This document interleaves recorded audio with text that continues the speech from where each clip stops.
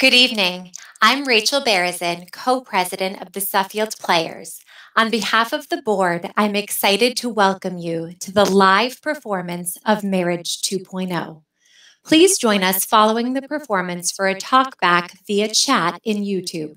To participate, log into a YouTube account to enable the chat function, and we will read the written chat questions to the director, cast, and crew. Save the date for our next show, The Reality of Education, on Thursday, December 17th and Friday, December 18th at 7 p.m. Audition dates will be November 23rd and 24th at 7 p.m. Email lisaparkertheater@gmail.com with your theatrical resume and a headshot to reserve your spot. Thank you to those of you who have generously supported the players. As we plan for the future, your support is critical. Please consider making a donation today by visiting our website, www.suffieldplayers.org. In the toolbar at the top of the page, click the section that says Support Us. Then a drop-down menu will appear, and click on Donate and fill out the information below. Thank you, and enjoy the show.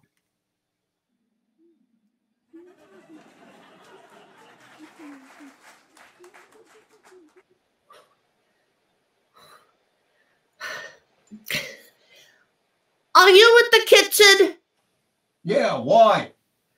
Could you bring me an ice cube? One ice cube? Yes. Why? Seriously? Why else? My tea is too hot. I need to cool it down. Damn, that's cold. Yes, it's ice.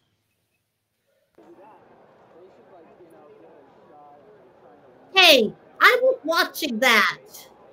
Oh, come on. You weren't really watching that.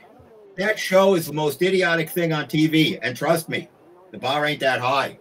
But I was watching it. And I saved you. I don't need to be saved. I need rest and quiet and drugs and the remote. I just want to watch a little bit of the game. Oh, can't you go watch it in the den? Well, I want to stay in here with you, in case you need me. Yeah, right. Come on. You know that show is stupid. And I guess I'm stupid for liking it? I never said that you were stupid. Well, you certainly implied it. You know what your problem is? As a matter of fact, I do. It's that you're too sensitive. my problem is you. And your macho bullshit and your unrelenting desire to get your own way all the time. I know what you're thinking. Why should I waste my time watching a play where all they do is argue? I could stay at home and experience it live. Yeah, that's right, you could. In fact, I'll bet you've had this exact same conversation about the remote. Am I right? Ma'am, you're nodding. Am I right? And more than once, right? And you're probably thinking, why do guys always do that? You know, grab the remote like they own it. Well, to be honest, I don't know why. Change the channel. I will in a minute. Oh, I may not live another minute. Well, in that case, I give you the royal remote. Now you have a reason to live. My hero. It wasn't always like this. The two of us bickering like a couple of old farts. It's just a bad habit. I don't even know how we got here, really. I vaguely remember falling in love, getting married, and having a couple of kids, and then a bunch of soccer games and birthday parties and graduations, and then they went off to college, and Oh, it feels like it just went like that. Does it ever feel that way to you?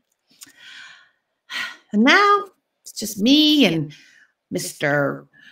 Control Freak, Wrench Kit, Pickup Truck, Bud Light, Manly Man. Happily ever after. You sound worse.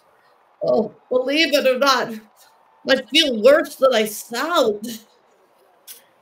Why don't we watch a little bit of the news and go to bed? I just want to check some scores. Okay.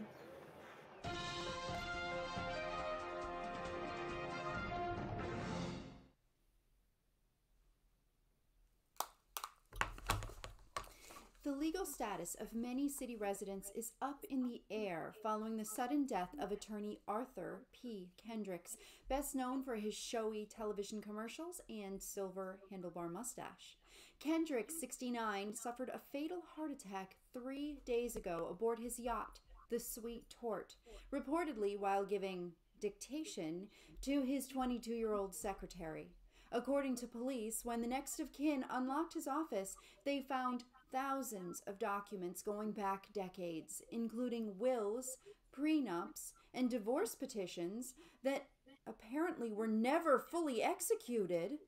Investigators suspect Kendrick spent client fees on a lavish lifestyle while taking advantage of people too trusting, distracted, or uninformed to follow up. Well, now let's take a look at the weather. Looks like we're in for a stormy night.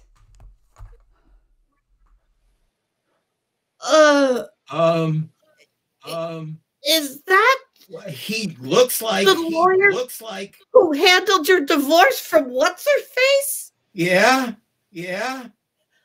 Oh my God. Say something. Tell me that you got the divorce papers. I'm pretty sure I saw some papers. I think that I remember some papers. Do you still have the papers? Oh, come on. What happened to Mr. I'm in control of everything? Think. I can't think if you're yelling. Oh, well, now who's the sensitive one? Well, I suppose that I could call. But she might have to. Said no. You can't possibly still have her number. Tell me you don't have her number. No. I don't have a number. Oh my God. What if your divorce never... See, that would be the... Oh my God.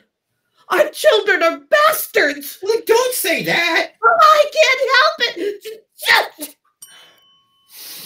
So have you this conversation at home? The one that goes, my lawyer spent all of my money on a yacht, so now I'm probably still married to someone that my current wife, my current roommate calls that bleached blonde from Sarasota.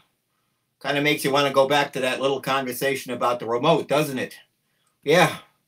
Now those were happier times. So what do you think we should do? Well, let's wait a few days and see what they find in Kendrick's office. But what if we're not married? Honey, I'm sure that we're still married. But what if we're not? We'll fix it. How? I don't know. Yet. Can you believe this? Can you freaking believe this? Never in a million years would I. It's a shock, really. I don't know how to feel. Should I be afraid or hopeful? Yeah, no, I can't summon hopeful. Maybe I should be angry at him for dragging his feet 20 years ago. Or should I be mad at myself for not double checking 20 years ago? But I mean, who does that? Ma'am, would you have asked to see the divorce papers before marching down the aisle? Right, no one does that. I'm mostly worried about my kids. Although they don't have to know. I mean, my kids don't have to know, do they? I mean, they're off at college, and why would I distract them with this one when it'll probably turn out to be nothing, right? Right. Thank you. This has been helpful.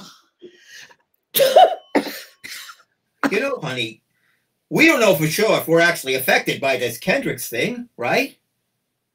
Keep talking. So, on Monday, we can go downtown and check to see if my paperwork was filed. It shouldn't be too difficult.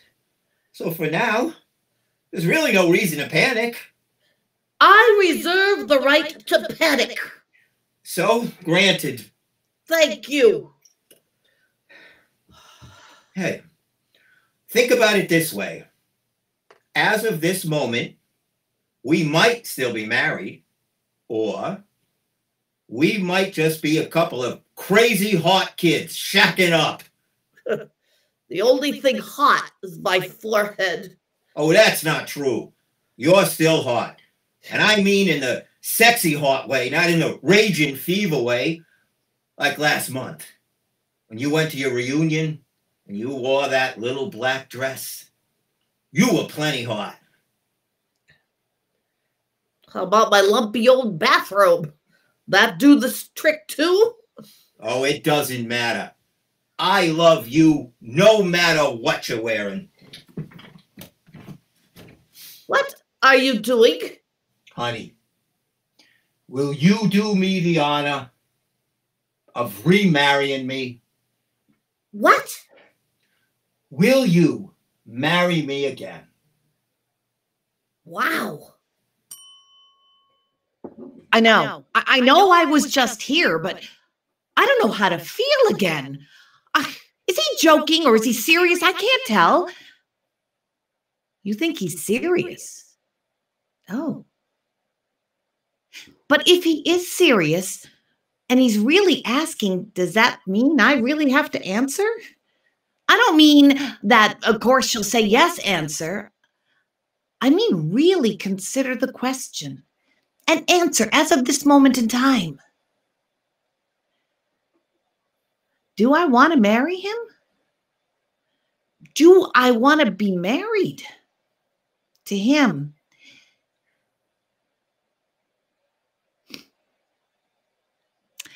Well, I'll tell you one thing. If I do say yes, we're going to change a few things around here. This is going to be Marriage 2.0, new and improved with a lot of bugs worked out. You know what? I'm going for it. I'm going for the reboot with special upgrade features. Will you? It depends. Can we have a romantic honeymoon this time? Yes. Anywhere that you want to go. Okay. Maybe Hawaii. Whatever you want. Do you want to have another wedding? You know, bridesmaids, presents, cake? Absolutely not. I didn't enjoy that the first time. It was all for my mother. I want this to be just for us. Let's keep it intimate. Oh, agreed. So, what else? Maybe a bigger diamond? Oh, how much bigger? No, wait. That doesn't matter. Whatever you want. What else? Just one more thing. When we come back from Hawaii, I don't want to fall back into our bad old habits. I don't want to be bickering all the time. Agreed. We can reboot the romance in Hawaii and keep it running. Hopefully forever. Did you say reboot? I did. I was thinking marriage 2.0. Really? Yes. We seem compatible. Agreed. So, why don't we put this into sleep mode and hope for the best on Monday? Agreed.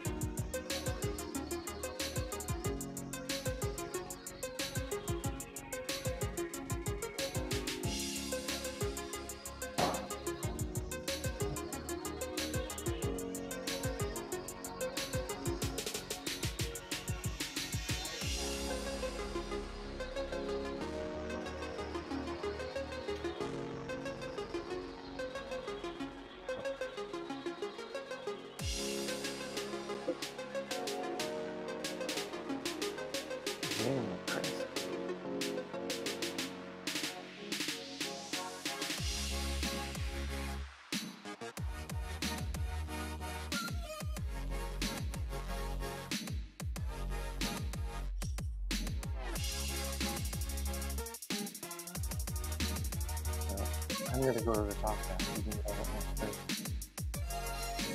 Oh, you want that? Welcome. We're here for the talk back. And let me change screens here.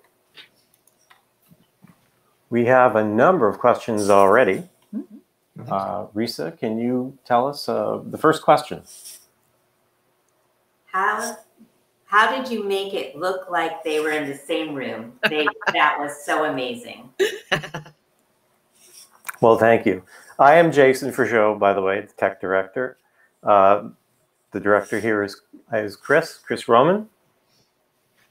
And of course, our actors, Ginny and Jim, and Nicole, newscaster extraordinaire.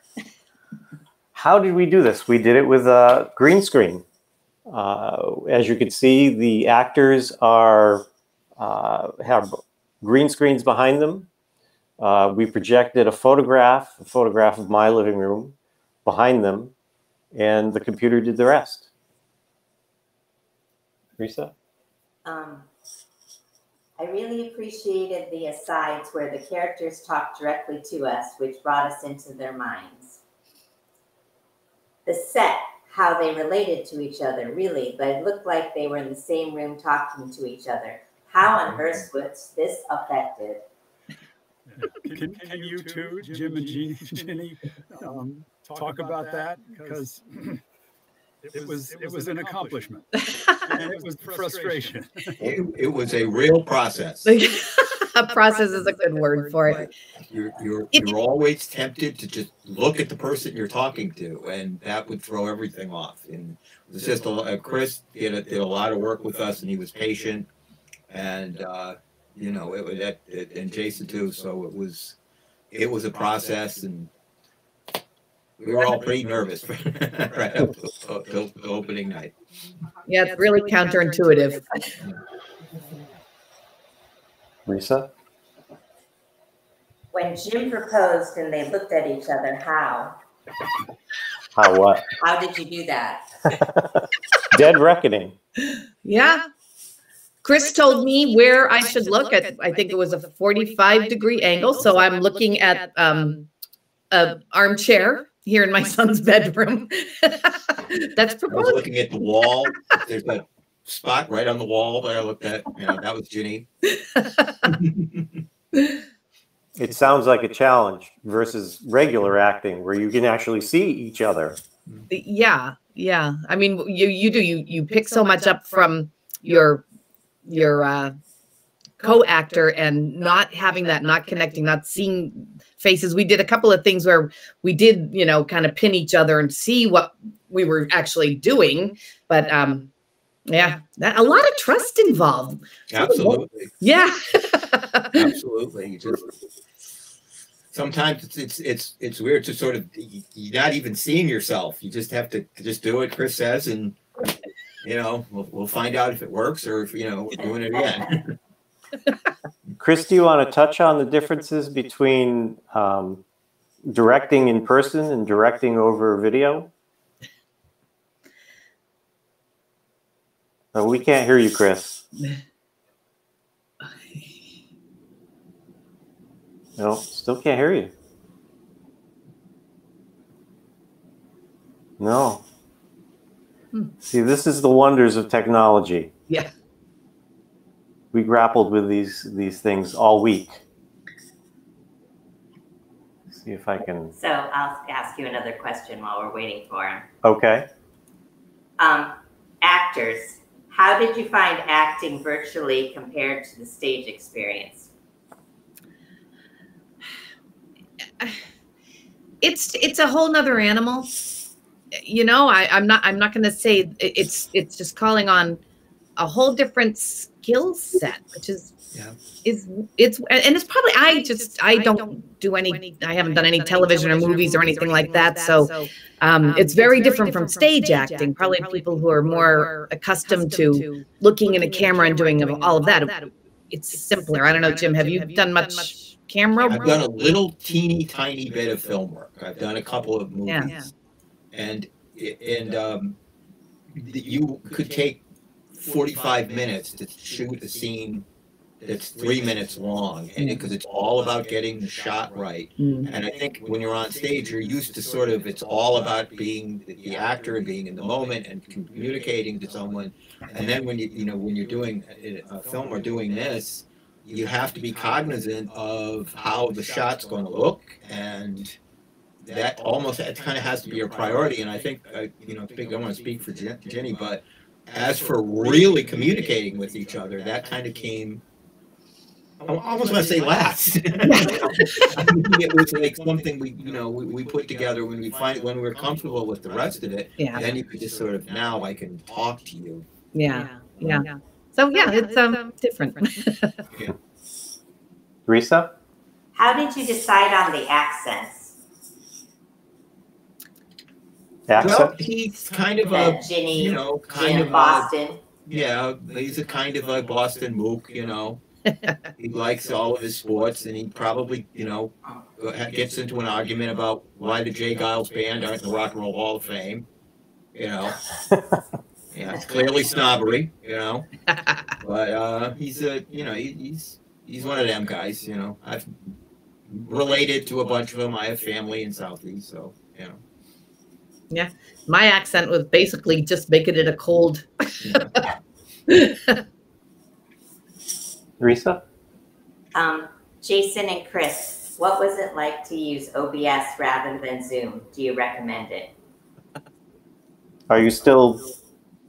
Okay, go ahead, Chris. No. I can't hear you. OBS is more complicated. It took us this week ironing out the different settings that you can do. But it's worth it. With Zoom, you've got 2 boxes, and you don't even know where the boxes are going to end up on the screen. We could not have had the actors talk to each other as they did in a Zoom program, because you might have one actor talking that way and the other actor talking that way. The inserts of video features, the changing of the screens, all of that is through OBS, and also through the wonderful product, OBS Ninja. In fact, Steve, who created OBS Ninja, graciously helped till midnight last night, ironing out some last bugs. And I can't highly recommend his product. I cannot recommend his product too highly. This one is for Nicole. Love the comic touch with the newscaster. Was that hard to do? No, it actually kind of reminds me of doing like blog work and stuff. It's a lot of fun, and yeah, I don't know what else to say about her. I guess I was trying to kind of make almost a, kind of one of those kind of standard, almost Fox News kind of reporters out of her.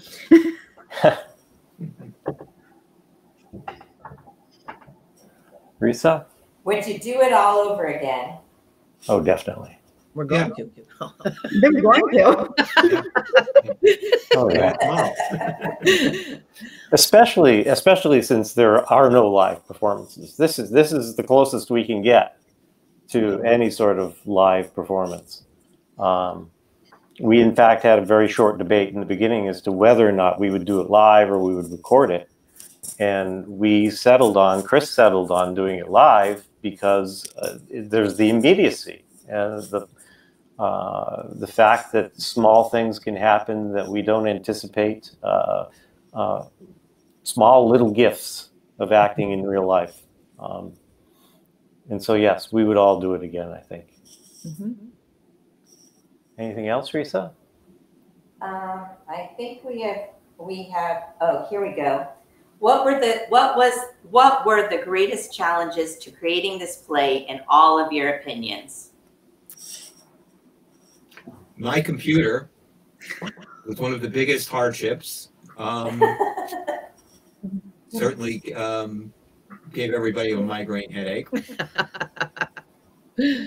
I would agree. I'd have to say it's the hardware, because people's hardware is so different, and the quality and the connections all are different. Yeah. And the not seeing each other, I think, face to face, for me, that was and all the technical stuff, which I was like, well, I couldn't help it all, so just kind of waited and let it get worked out. But then once we got going, just knowing that you got to look different places, and it doesn't make any sense to you, but it makes sense in the picture. It just took some getting used to. Oh yeah, and you'd hear direction, and you'd be sort of like this, and you don't really know what they're trying to say, and what? Yes, and as Chris just put up, not being all together in the same room with the director. Yeah. Definitely. It worked, and this is what we have, so we do need to embrace it now. So we have for a while. Yeah. What will you do differently tomorrow night? I'm going to do an Australian accent. I have on one of those big hats, and I think I'm going to turn everybody's mic off during the pre-show, because we had some background noise during the pre-show. The mics don't turn off. If you're in this play and you don't turn your mic off of yourself, then people are going to hear you. That's what I would do different. Anyone else? Something else different you're going to do? No, I mean, that's kind of that's why it's fun that it's live, because it's going to be different tomorrow night, and none of us really know how that's, hopefully in good ways, what that's going to be, and that's the fun of doing it a second time live and seeing what comes out this time. It's very close to being on stage, actually. Now that we're really delving into it, the learning curve is crazy, but it's good. So filling. Absolutely. And though missing a chance to, I think we all miss rehearsing and being with people and desperately memorizing lines and getting anxiety, and I'm telling you, if and when it does come back, I am not going to take it for granted. No.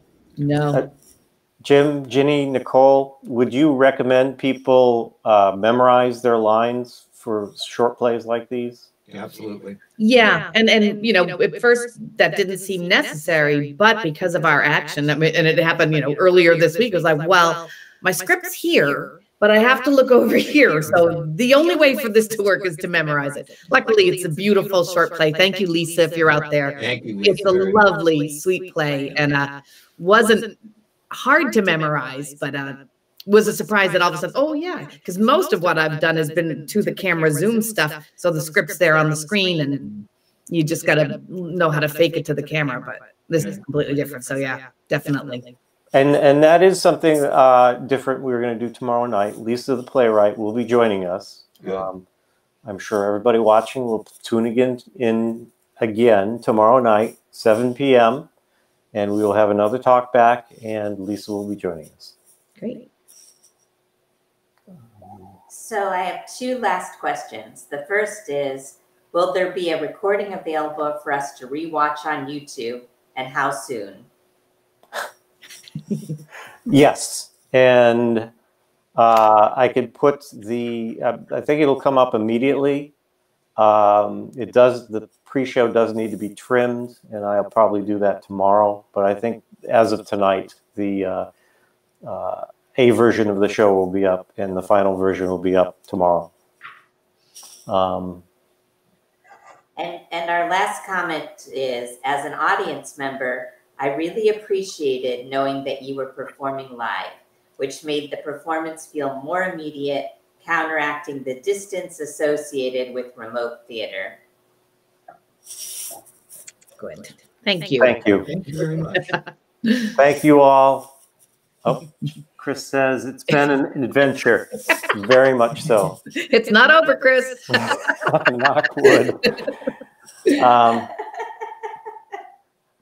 To our audience, Thank you all for joining us. We appreciate your patronage, and we'll be seeing you. Donate your money. Thank you. Thank you. Thank you all. Good night. Good night.